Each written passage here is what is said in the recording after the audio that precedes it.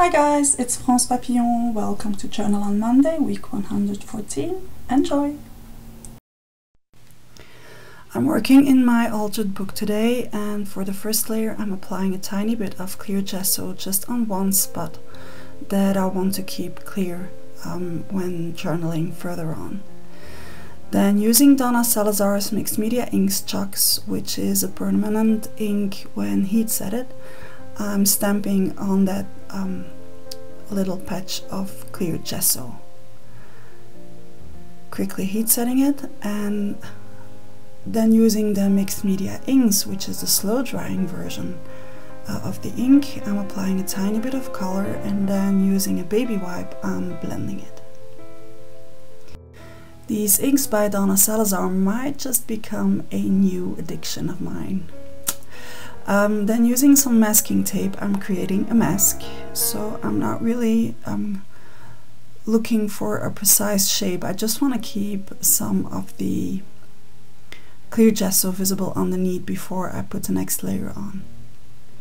And the next layer is Finnavar's Art Basics Heavy Gesso, which I'm first applying with a palette knife so that I have a bit everywhere, and then using my brayer I'm spreading it out. Doing it this way will create a fun texture with, well, depending on how hard you push on your brayer, you will have a thick layer or a thin layer. I'm leaving a thick layer on this one, and I'm doing the exact same thing on the other side.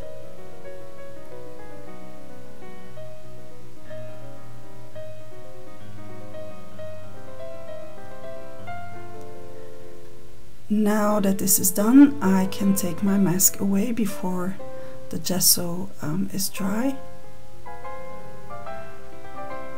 And as I have a pretty thick layer and I want to make sure that I can still close my book, I'm scraping some of the gesso in the middle away.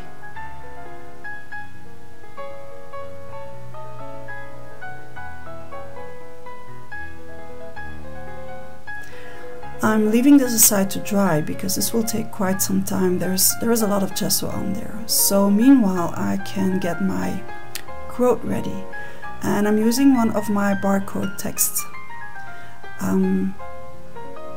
using my stamp positioner so that I have the word exactly where I want to have it, and again using Donna's Mixed Media Inks Chalks, I'm stamping the word that I want to have. Now I want to add a second word, so I'm using my alphabet, and as you can see I'm wearing a scarf. I have to admit that the weather shock after California coming back to snowy Belgium is quite, well, it's cold. Quickly resizing my text so that it fits the space that I left for it. And then again I'm using the inks, so this is the slow drying version, to add some interest to the sides of my paper. And as I don't have the exact brown that I would like to use, I'm combining it with Distress ink.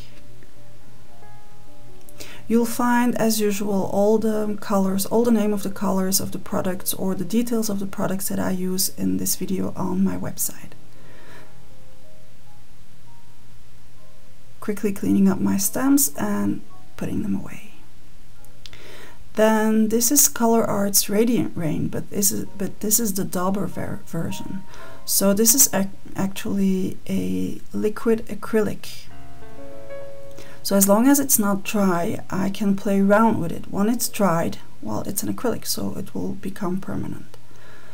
So I'm trying to be quick using my baby wipe and spreading it around on top of the textured gesso.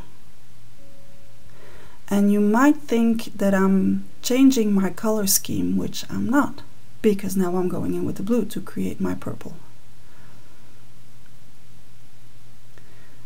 So doing it in the same way.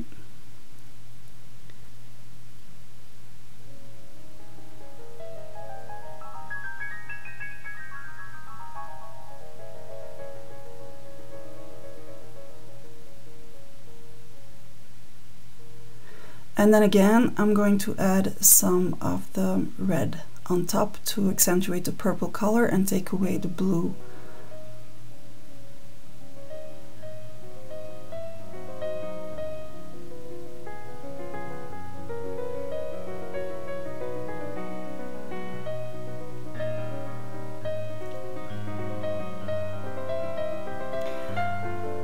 I'm going in with some wax paste, and yes, I am wearing a glove and I know you're not used to that, but wax paste contains solvent, so you have to be pretty careful, and I don't want the solvent on my skin, so hence the glove.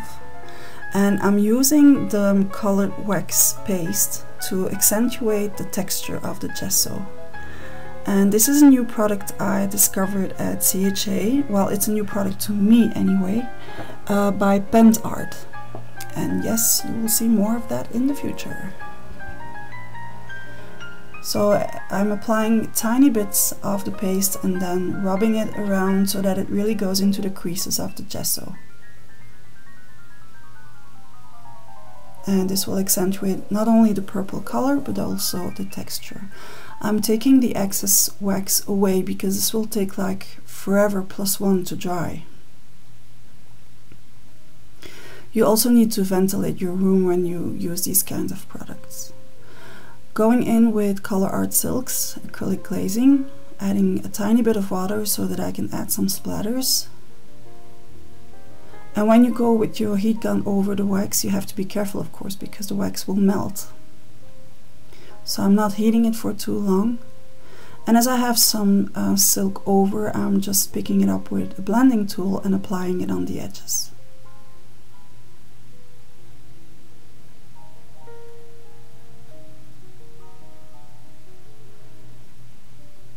I'm dabbing the excess paint away, because I don't have any patience for it to dry.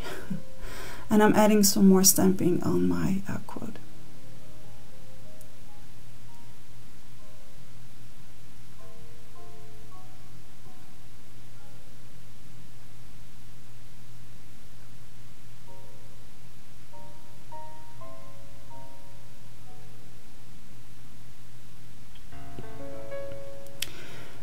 I want to add some wire to it, so I'm shaping it using a jar of glue.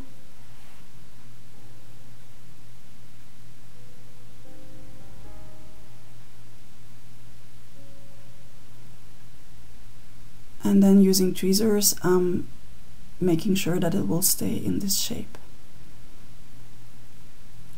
By the way, today's video is 10 minutes long and it took me 50 minutes to make my journal page. So it was a pretty quick one. And I needed to express myself, so I went in with the hammer and I flattened my iron. The other reason I did this, beside getting all the energy out, was to make sure that my book will still close when I'm done with it, because the wire is pretty thick. So I had some fun with the hammer. Now I forgot to turn my camera back on. I added some silk on top of the metal to make it look rusty, and I attached it using breads. This is a leftover piece of plaster that I'm colorizing using diluted silks. And I'm picking up the excess ink with a piece of cambric so that it's already half colorized for the next time.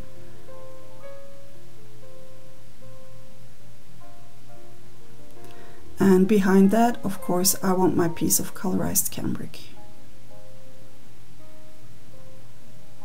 Now, though it's very, very tiny, I want to add some sewing, so I need to glue these together and add some reinforcement, because the plaster and the sewing machine are not that good friends. And now I can add a tiny bit of sewing. Just gluing it down using soft matte gel from Fenovar. And I wanted to add a little tiny heart. I also wanted to add a piece of metal around that heart. This is one of the drawers of the chest that I made for Mixed Media Place. You can find the link to the tutorial on my website. So I'm choosing the one that fits best, And again, using soft matte gel, I'm gluing it down. You can glue pretty much anything with that glue, so. And there you go. Hope you liked it. Hope you subscribed to my channel. Hope you clicked like on this video, and see you back next time. Ta-da!